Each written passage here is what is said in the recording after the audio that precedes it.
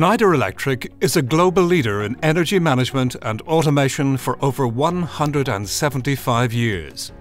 With more than 7,000 field service representatives and 170 service centres across the world, safety has always been a core value.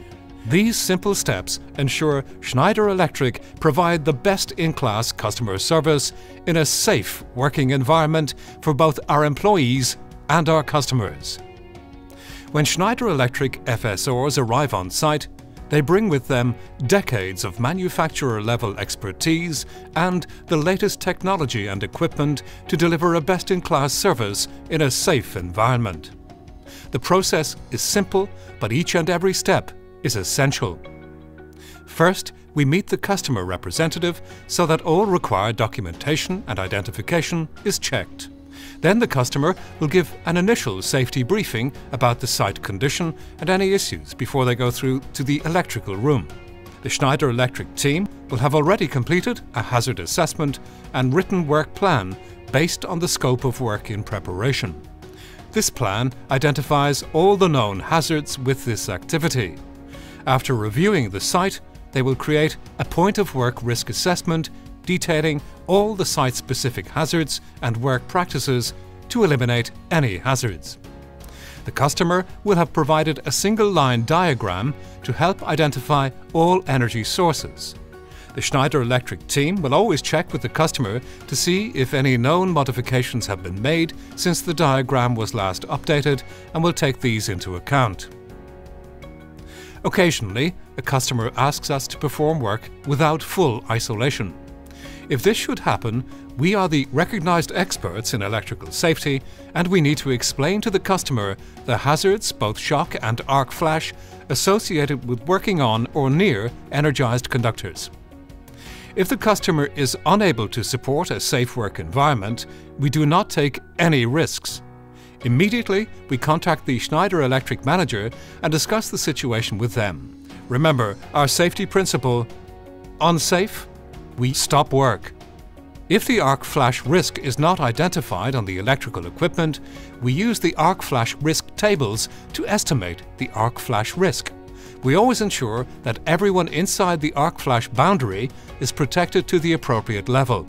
All of the required safety equipment must be available and utilized before any doors or covers are opened to expose energized parts. FSRs will select the appropriate category of PPE for the task being performed.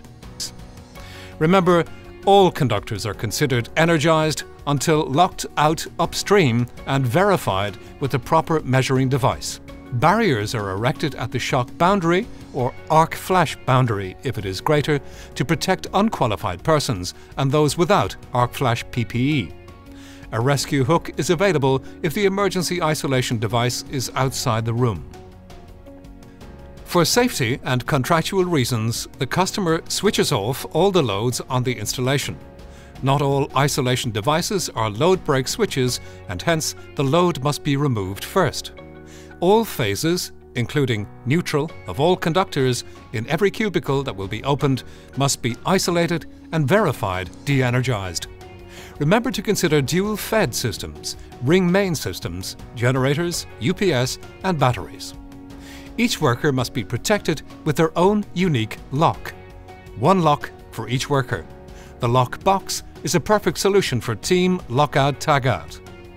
When a lock cannot be applied to the isolation device, a tagout system can be used, but only when an additional level of protection is applied. For example, a safety watch person guarding the isolation or isolation of a second upstream device. The voltage detector must be appropriate for the voltage present. It is tested before use, used and tested again afterwards.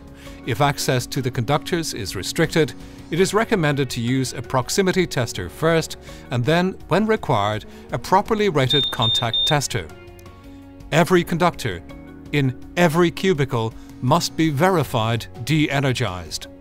Any control circuits that remain energized must be covered with a voltage-rated blanket. The earth or ground cables, often referred to as personal grounds, must be inspected for damage before use and ensure that they can withstand the fault current. The cable is first connected to the ground bus and then to the phases. Labels are then applied to the cubicle to indicate the location of the ground cables. If the cubicle is fitted with system grounds, they must be inspected. Often, not all cubicles in the switch room will be isolated. We must clearly identify the cubicles that remain energized, both at the front and at the back.